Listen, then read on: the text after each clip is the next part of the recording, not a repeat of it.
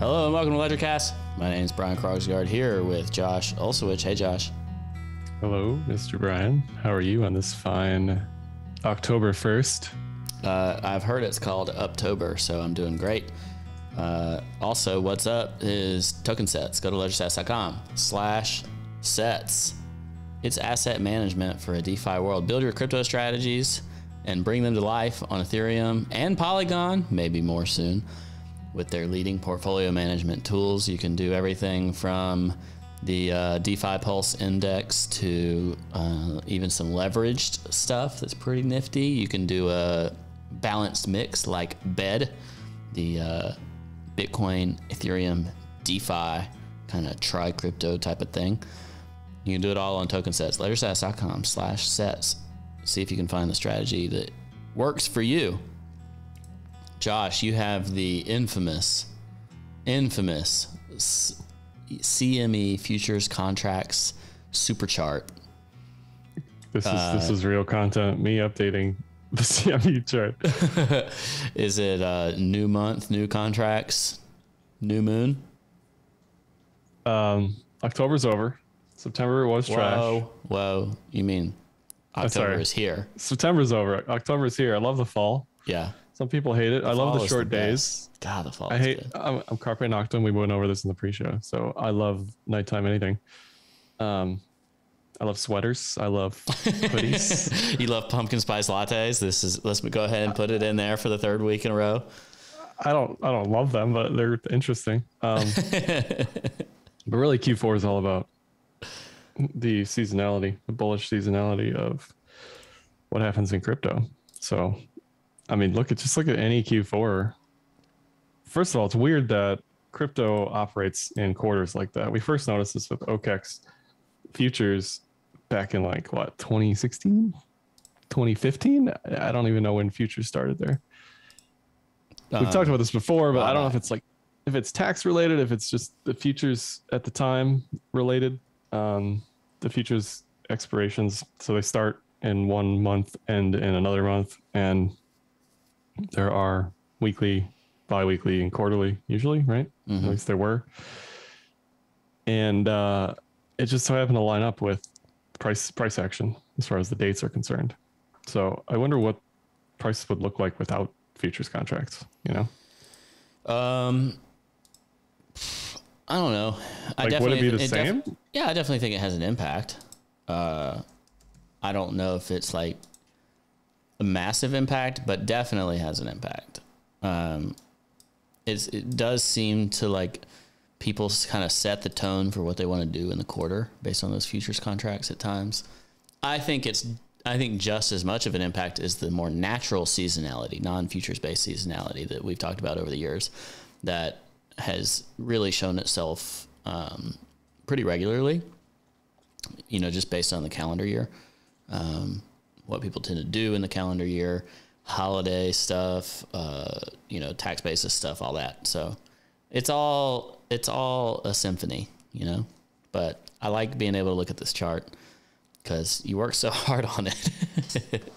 And sometimes it does seem to it creates some inflection points. So sell in May and walk away is the thing in Legacy. Why is that?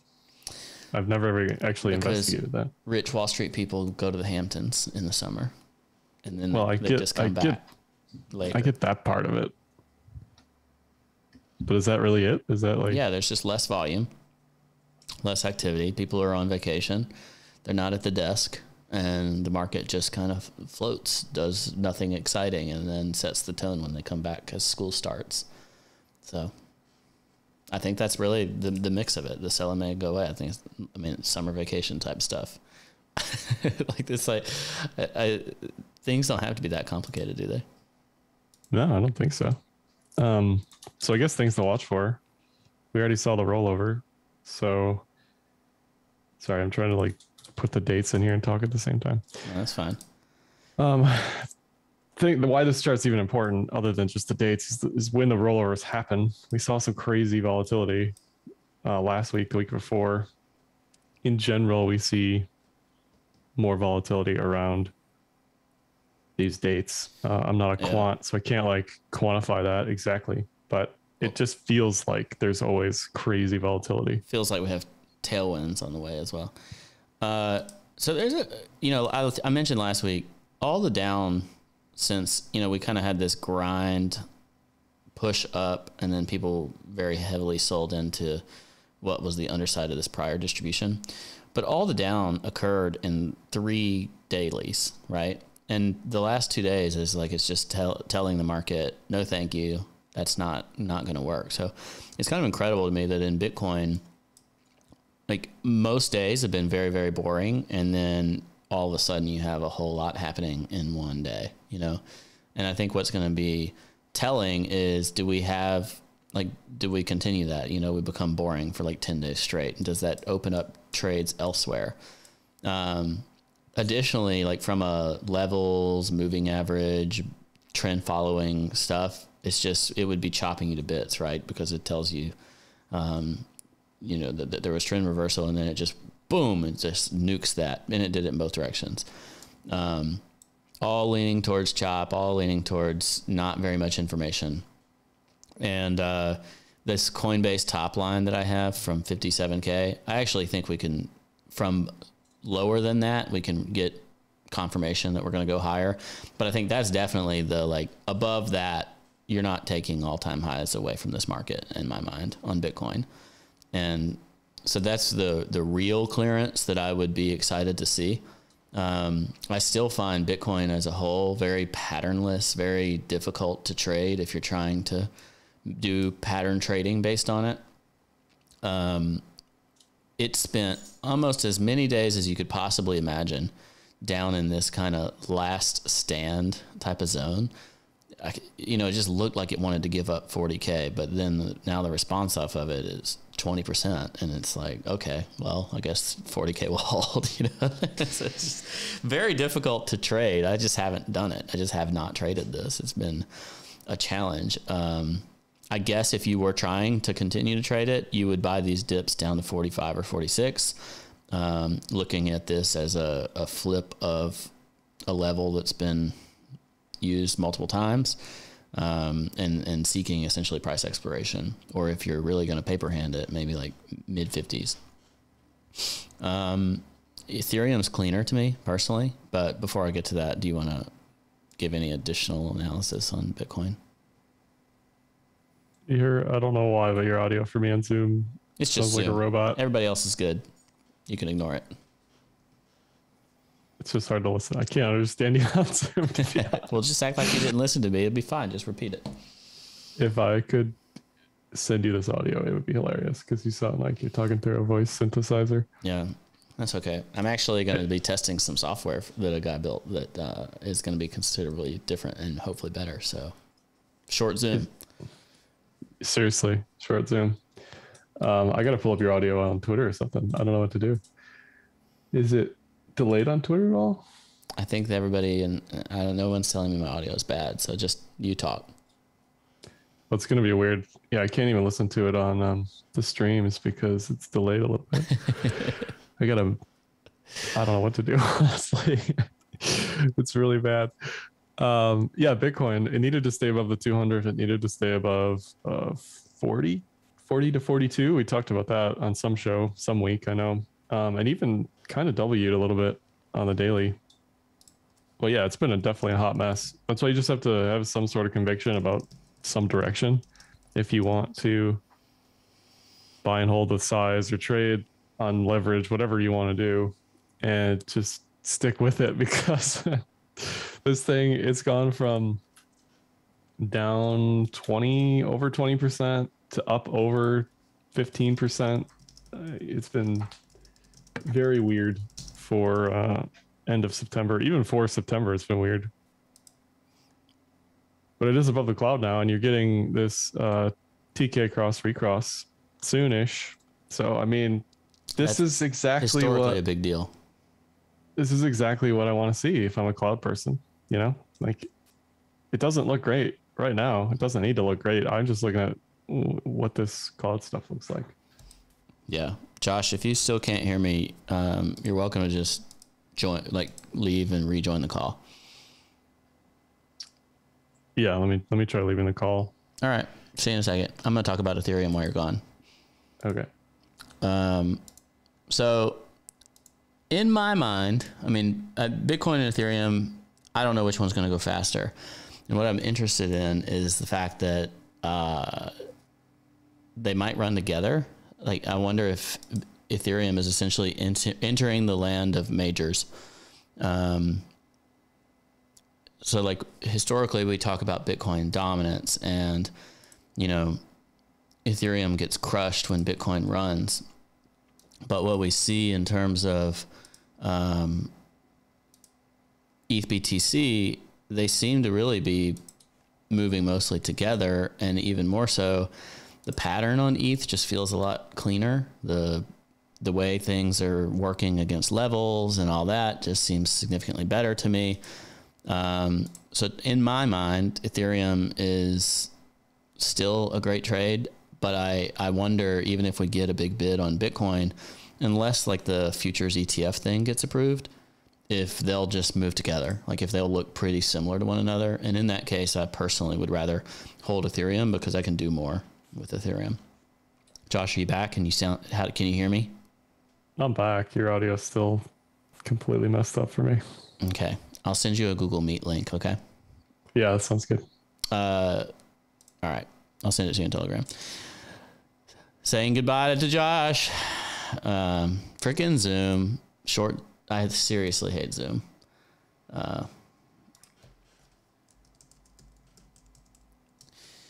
But yeah, Ethereum looks really freaking good to me right off of the 200-day moving average, and I think that we could be setting up a potential repeat of the 2017 fractal. And I know Josh doesn't really agree with me necessarily on that. Ding dong. I know Josh doesn't necessarily think it looks the same as 2017, but I think it looks the same as 2017. So I like how you say that when I'm not here. Yeah. Well, we talked about it before the show. I know. I'm joking. Your audio's still messed up, by the way. This is not me. Then it's you. How is it not? Check your speakers or something. I mean, it was fine earlier. I don't know what changed. Well, this is saying my audio is causing echo. Well, this is great content. Do you have the Twitch feed and Zoom playing? Yeah, I know it sounds. Josh, what's frustrating about this is the chat. It sounds great to the chat, and I know it sounds great to the chat. So it's I checked. It's only Twitch. It's only you. It's only the way you hear. So I don't know what to tell you. I just don't know what to do. You know. Yeah. Can you hear me at all? Or is it just people are saying like, I don't know what I'm doing. I'm like, dude, I'm doing everything right. Trust me. It's the software. It's not me. Josh, if you... I can hear you. It's just super... Okay, we'll just try to power through, buddy. Okay. If you don't mind sharing your screen again. Oh, yeah, sorry. Yeah, Ethereum looks better for sure. Ding. It looks better in a sense that it's cleaner, like you're saying, and there's a cup and handle there. Yeah. Yeah, like I really like the Ethereum chart a lot. Like in a vacuum, I would rather be trading this Ethereum chart. So therefore, that's what I'm doing. You know, like maybe that's too basic of a thinking pattern, but it's just how I feel. You know. No, I mean you got to trade what you're comfortable trading. I don't see any problem with that. It's just you got to watch the ETH BTC chart. Oh yeah. Like I'll keep an eye on it. Like if dominance or if like ETH BTC really starts to look weak, then I might change my tune, you know, but until it actually shows that it's doing anything, I don't see why I need to change my tune, you know, like I can just stick with what I've got going on right now. Yeah, that's fair. I mean, because this thing, I think we talked about this last week too, but this thing could cup and handle to 0.1 easy. Yeah, a lot of people don't like the ETH BTC chart, and I think it looks amazing. You know, like it's like your child that everybody thinks is ugly, but you think it's beautiful because it's your child. Wow, it's not. It's just consolidation. It's not. It's ugly. It's about as ugly as the BTC USD chart is, but you know, to each his own, I guess. When I look at it on a weekly basis, it just looks like this incredible. How many weeks is this? 21 bars.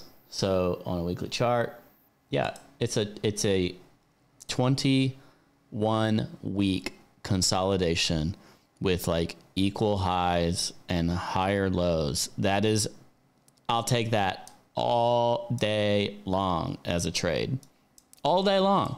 Yeah, I mean, it actually looks better on the high time frames. Yeah, it had, and it always has. This is what I've been saying. Like I've been saying ever since it looked like it could have like done, you know, whatever, double top, whatever. It came down and it was like, I will stand and I will support this 0.055, which by the way was a friggin', you know, if you're going to put some additional levels on it, this was our magnet, beginning of the year magnet was what we thought it was going to go to topside.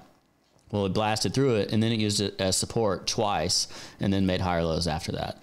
So it looks friggin' great. It looks so good on the weekly. So will I hold Ethereum? Yes. It reminds me a little bit of the silver chart, because if this breaks down, then you're in trouble. Well, yeah, but it hasn't broken down. You know? I'm just, look, I'm driving, right? I'm driving. I check my mirrors. I check the lanes. I check to make sure there's not a crash in front of me. You know, that's what this is about. Yeah. Well, meanwhile, it's also following the, like, relative to USD, the 20-week trend flip that I love to see. Back in 2017, you said it doesn't look alike, but, you know, it's using the 20-week as support just like it did back then. If it makes new highs, I'm anticipating massive blast off and 6K ETH at a bare minimum. And like, I legit, this is the time of year where I'm trying to figure out, am I going to hold stuff until the end of the year? Do I think there's like a 2X left that I can not realize this year? So if you roll over everything tax perspective wise, you're going to owe a crap load of money if you made money that year.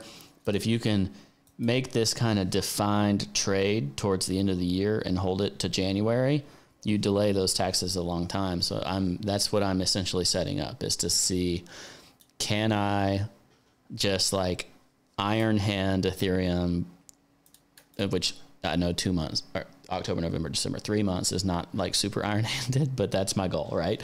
I want to hold Ethereum until the end of the year, delay those taxes on that 2 to maybe even 3X if it goes to 10K, for example. That would be amazing, because that makes up all of those tax issues that you would have, because your unrealized gains would be able to pay for it. Until they start taxing unrealized gains. Yeah, that's bull crap. Tezos also, we talked about this in the pre-show. We talked about it a lot last show, but looks fine still. You know, looks volatile and messy, but yeah. Good. Tezos, I mean, it hadn't hit price expiration yet, but it still looks strong. The only problem with that is now that ETH and Bitcoin also both look strong, I don't know what that means on the relative pairs. I haven't even looked at them. I feel like if I look at them, I'll FUD myself out of this bag. Okay, just close your eyes for a sec while I look at them. I've got them. I just pulled it up. It still looks fine, it still honestly. looks like yeah, it still looks like it broke the trend. Like, they're keeping up. It's keeping up for now. Tezos, BTC, I don't know. Faded it a little bit today. It's a little dicey. That's what I'll have to keep a close eye on. I'll probably FUD myself out of this bag looking at that chart and then talking about iron handing ETH for tax reasons. Although it looks like it could go down a little bit on a relative basis and it'd be like a great entry. So if it goes down 10, 12% on a relative basis and bounce, it still flipped the longer term trends. And that's why the title of the show last week was "You're going to make me buy Tezos," is because it just looks so good on these relative pairs in addition to that price expiration for USD. So I probably just need to follow the plan and do nothing. The question is, will I do that? Yeah, it looks, I don't know, like everything looks like it could go either way, really, at this point.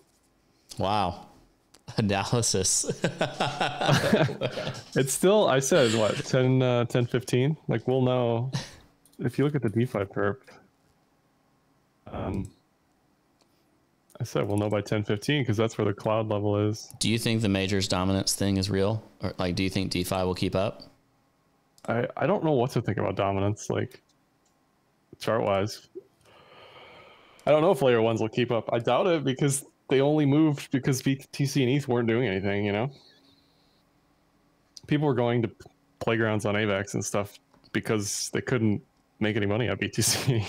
Yeah, I think generally across assets, if you can get the same degree of positive volatility in an asset with greater liquidity, anybody with money wants that.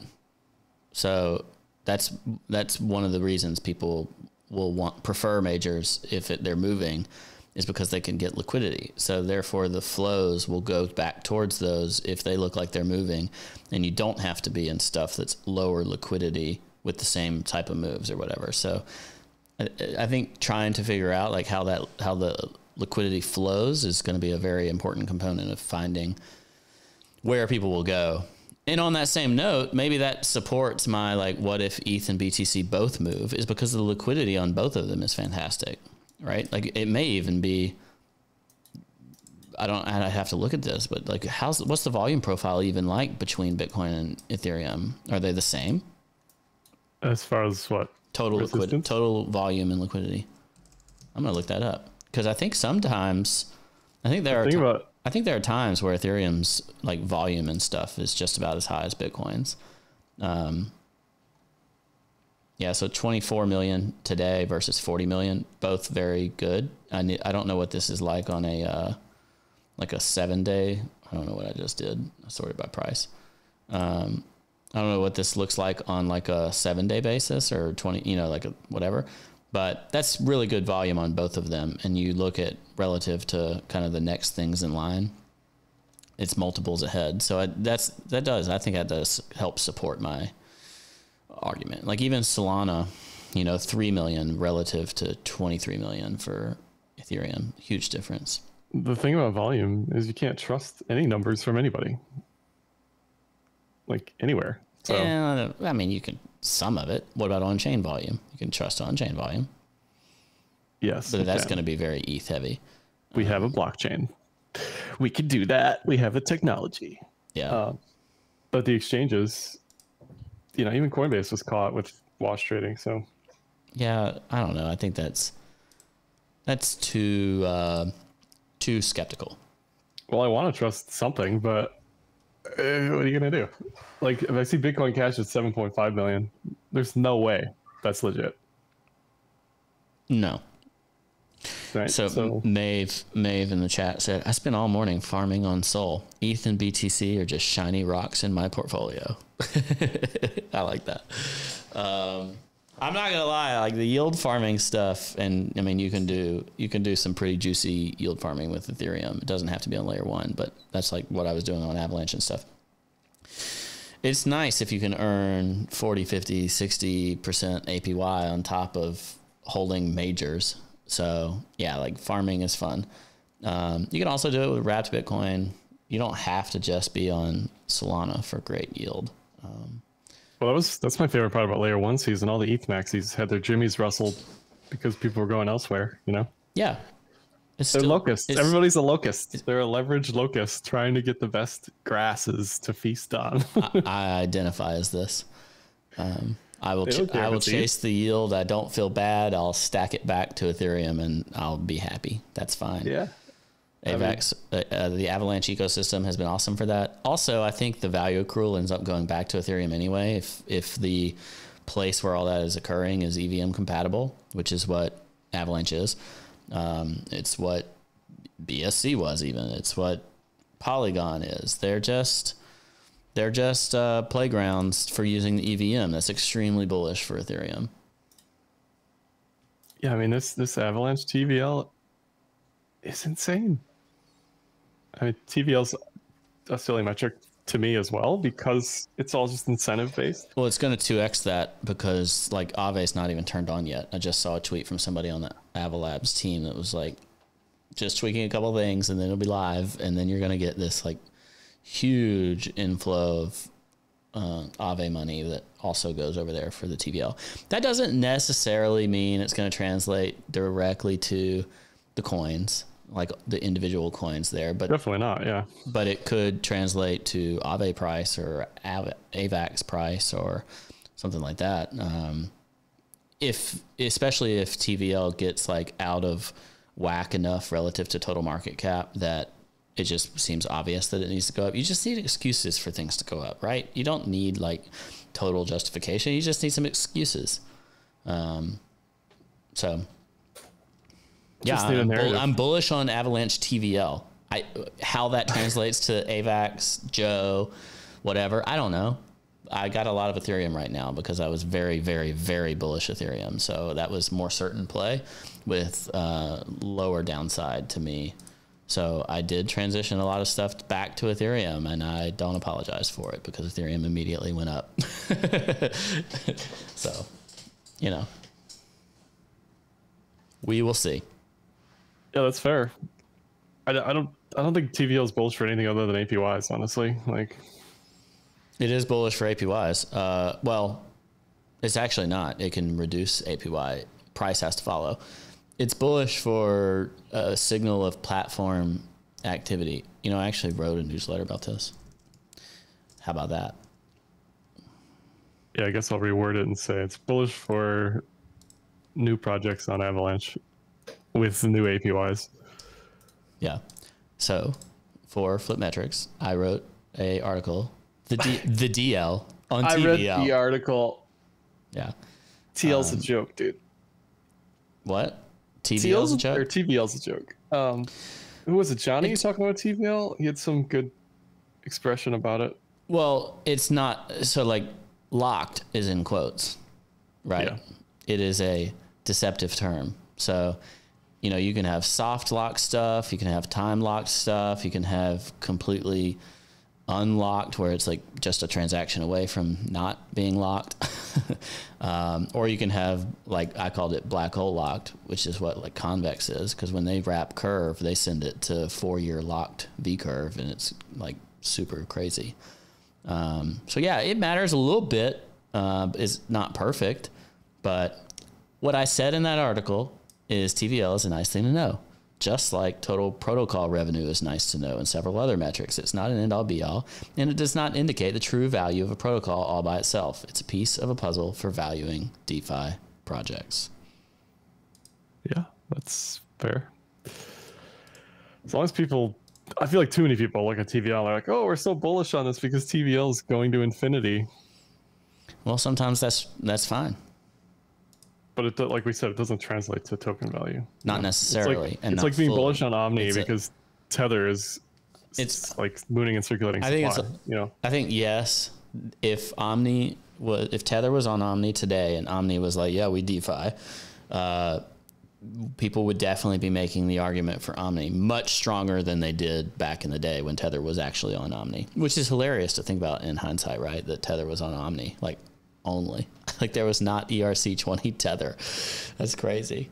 It was like all the participation of cryptocurrencies was so centralized that only the centralized exchanges had to support Omni and transitioning Tether around the world for Tether to get massive usage. Now, if you imagine Tether on Omni, it would be like, no, of course we're not going to use that. It must be on EVM compatible chains. It must be on Ethereum and whatever else.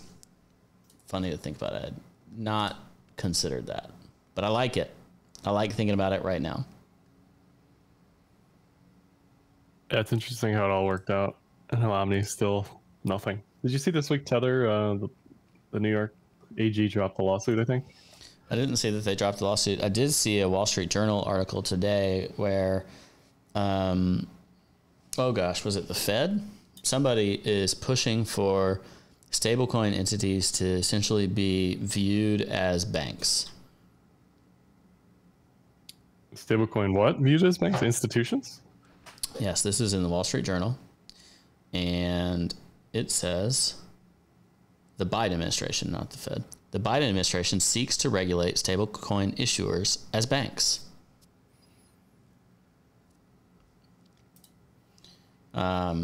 Interesting. And overall, I think that's potentially very bullish, actually, because that's not banning stablecoins, right? That's treating the entities that issue them as banks, and then stablecoins become true dollars. Like, that could be really good. Yeah. I mean, I'm all for it. I don't think stablecoins are decentralized anyway. So Duan said in the chat, CBDC's on the way, and I agree with that. The fact we're just so in the conversation now. I was also talking about this yesterday. Is there was a guy in Congress asking if he thought that there's a case to make cryptocurrencies illegal, and asking the Fed chair specifically that, and just it's awesome. Like, it's so good. We need to. Crypto needs to be in that conversation. If you would have said this is the battle 4 years ago, we were like, okay, nice pipe dream, buddy. You know, like, and here we are. Yeah, so I guess it wasn't the New York AG. It was just class action lawsuits, but it's a step in the right direction, I guess. Half of them. So half the people that piled into a class action were probably doing it for silly reasons. And speaking of law, what's going on with comp? Well, so we had Robert Leshner on Up Only. And he described what the bug was, but it was essentially the token rewards of comp were accidentally able to be redeemed by a smaller number of wallets when they went to claim their comp rewards. So if you should have gotten, say, like 1 comp as a reward, it might have given you 1,000. You know, and so what it did is it basically it wasn't like protocol funds at risk. Or like user funds, rather. It was protocol funds at risk. So this bucket of comp that was set aside essentially took a couple years worth of them and went ahead and spit them out in one go. Funny to me, like, it seems like it might somehow find a way to be bullish because you just made more certain the emissions, right? Like, you just pulled the Band-Aid, right, rather than a drip. So, yeah, the up-only curse is undefeated. It's unbelievable. People get hacked. Their coin tops all-time high net worth. It always happens right around the episode. It's unbelievable. I mean, what it boiled down to is an inflation bug, right? Yeah. So it was a greater than or equal to was necessary, and it only had a greater than. And it took a really long time with a lot of smart people looking at it to figure that out. And they had lots of review and all this stuff. Learned a lot of lessons, but in the end, comp, the platform, is still very secure. But that emissions bug did go out. And anyway, it was a good episode, worth listening to his response to that for the first hour or so. Second hour if you want other stuff. So, I mean, it's still a trust issue. Nothing's faster than trust. You can lose that in the blink of an eye. And that certainly doesn't help their case. It doesn't, but I think if you listen to what he says, if you look at what they're doing, like, I would still trust comp. I get all of that. I'm not saying he's wrong or whatever, but you make one mistake with this stuff, and that's kind of I think the difference is if you consider all DeFi protocols, like, you have to spread out, right? If you have all your money dependent on a singular DeFi protocol, that could be very scary. So if you're going to participate in that type of stuff, I don't think you can do it isolated in one. You gotta spread out. I think also it highlights the importance of insurance in this ecosystem in the future, which will obviously dampen yield, but is going to be important for security and knowledge that there's a backstop. So I think that'll be an interesting product in the future. I mean, does insurance even work for DeFi? Yeah, I think it'll be inherently built into many of these products. I forget what it was. Was it Nexus that had the insurance thing? Yeah, and I'm not saying it's any of those solutions. I'm just saying there will be new things created to make all of this a little less scary over time, and I'm excited about it. I'm not going to give up on DeFi because of some bugs. No, I that's not what I'm saying at all. It's just individually these projects, like you have an error, you have an issue that affects and it's the underlying token. It's like, good game. That's gonna turn some people away. That's all I'm saying. Yeah. What other like sectors are you looking at, Josh? I mean, I'm mostly watching ETH and BTC and a little bit to see if we get tailwinds and other stuff, but I need stuff to start showing relative strength for me to get terribly excited. I do think like Aave is a good proxy, right? So, I used to have this right here. Josh just disappeared again. Sorry, I don't know why I did that. Okay, you're back. I used to have this right here on Aave where I was like, flip that, maybe we get some strength. Well, the strength, it did do it, and then the strength was pretty weak, right? Another 15% relative move, and then bled it all the way out. So now I'm just moving it over, flip that, give me some relative strength. But what's getting interesting, if I'm using Aave as proxy, is will Degen Spartan be proven right and it just kind of keeps doing that bleed all the way to all-time lows, or will we get like a sustained move in something like Aave, one of these DeFi things, and you get like a really nice move? I think all of the lending and borrowing stuff needs regulatory clarity from the US before it can do anything. Yeah. So that makes silly it as hard, that may be. That makes it hard to be long that relative to Ethereum, doesn't it? Because Ethereum itself has much better regulatory clarity. Yeah, and there's nothing more bearish than low volume bleed like that. Yeah, I mean, that looks like a Zcash chart to me. It really does. Ouch. Even Maker's getting pummeled over the past couple weeks. There's a pair trade there, really, because Magic Internet money, backed by it's Abracadabra money, whatever. So MIM is the stable coin. There's a lot of people talking about the advantages of MIM over DAI, and Spell is the backing coin of that versus Maker. And I have a bag, not gonna lie, but it looks good. Like the pair trade can be, you can consider it. And there's some people that would say like, that's stupid, you're an idiot. I don't know why my candles are red when they're going up. This is on you for cursing my candles versus line chart. So yeah, the Spell chart looks pretty insane. It does. It definitely does, but it's another one of these like flavor of the week, flavor of the month coins, It's hard to like gauge. Is it bullish because it actually has a fundamental underlying protocol development? Yeah, it's like the argument is that it's a better stablecoin design. I hear you. I see you. I just don't know if that's what's going on there, Well, additionally, there's a narrative that, okay, if all the backed stablecoins are securities, if those issuers become banks, then an algorithmic stablecoin that is decentralized, I guess maybe in air quotes,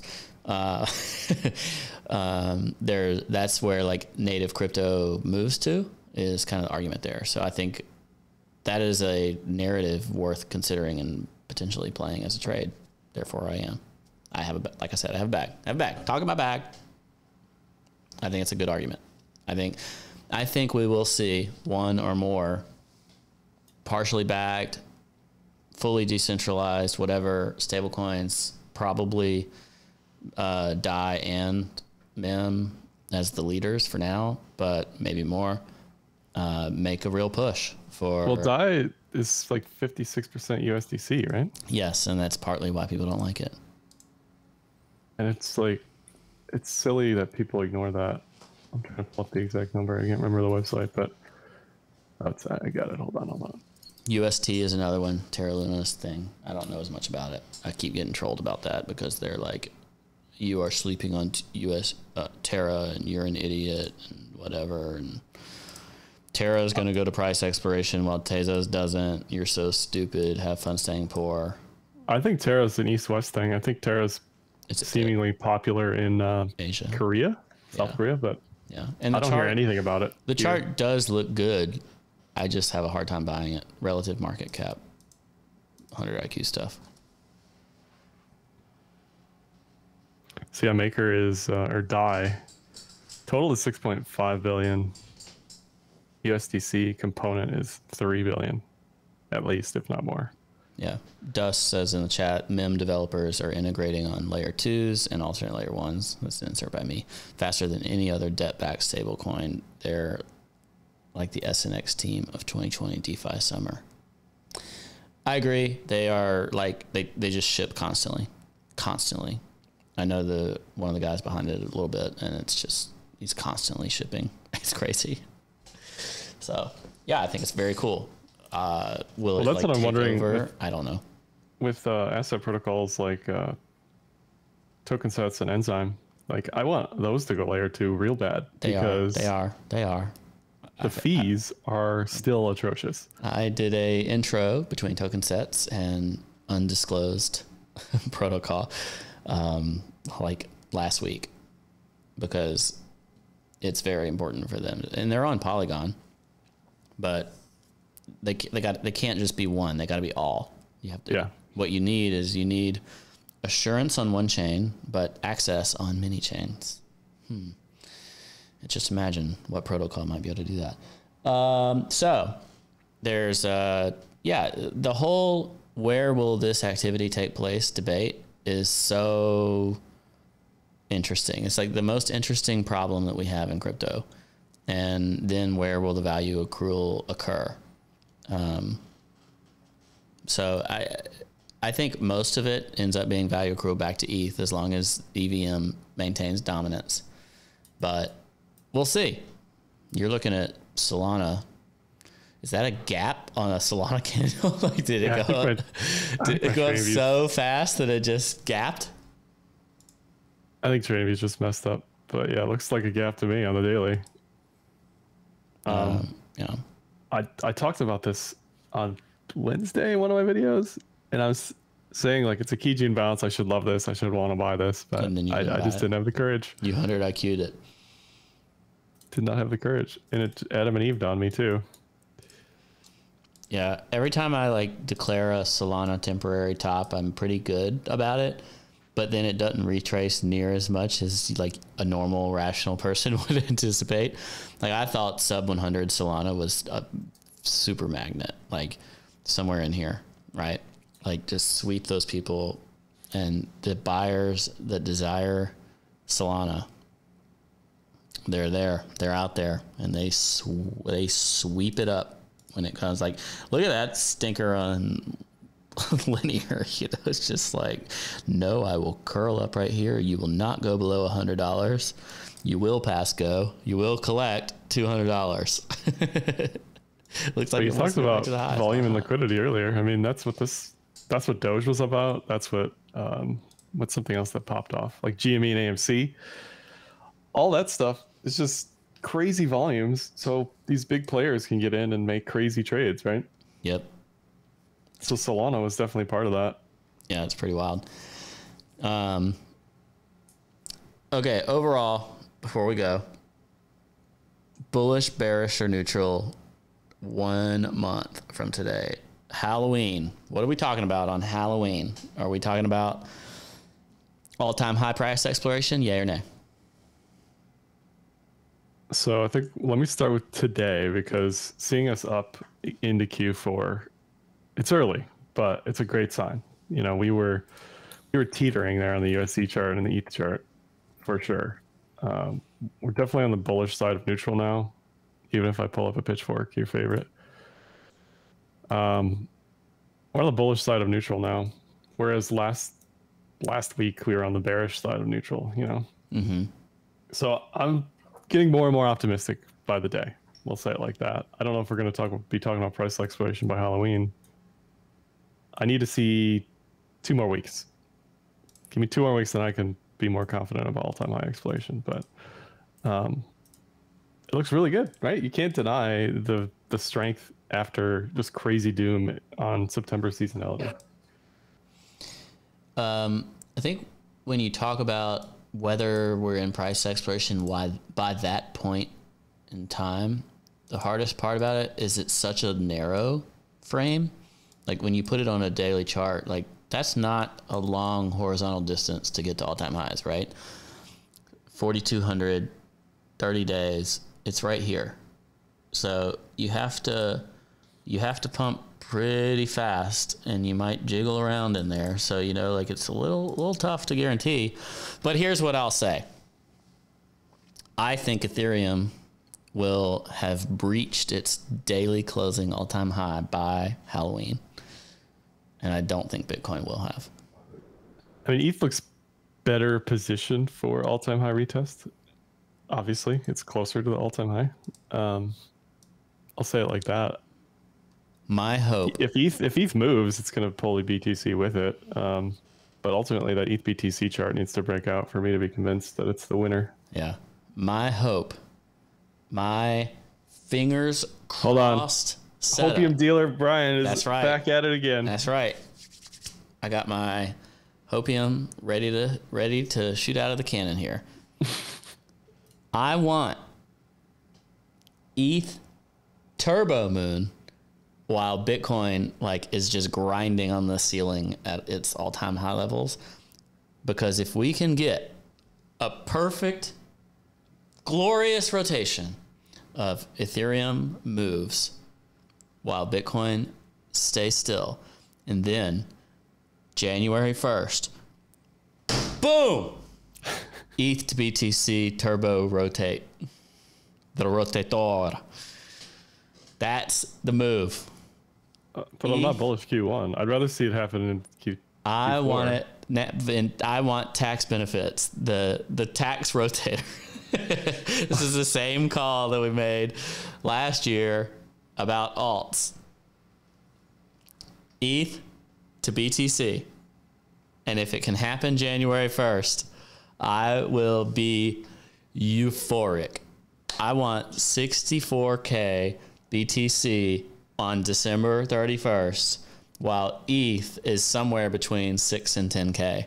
And Josh, I will moan on this show. I will give you the best noises you've ever heard in your entire life. That's what I'll do. If we can get 2 trades out of one move, I mean, that's the best. The ideal situation, for sure. Oh, I would be so happy. Now, if they just move together, that's fine. But you give me that disjointed move. Woo! Yeah, I'm for it. We'll see. We'll see. If BTC gets some futures or not futures approval, what is it? ETF approval. Then all that goes to crap and Bitcoin rotates and I have to make multiple trades this year and I'll be sad. Yeah. But that's something to watch for. Something else to watch for is obviously regulatory stuff with DeFi, but don't get we're ending the show. Okay. Thanks for listening. Look, we just have to, yeah. Pay attention to everything.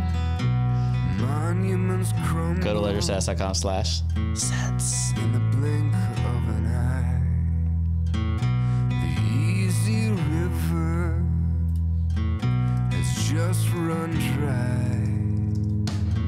In a house of cards, I feel the breeze wound so tight I can barely breathe.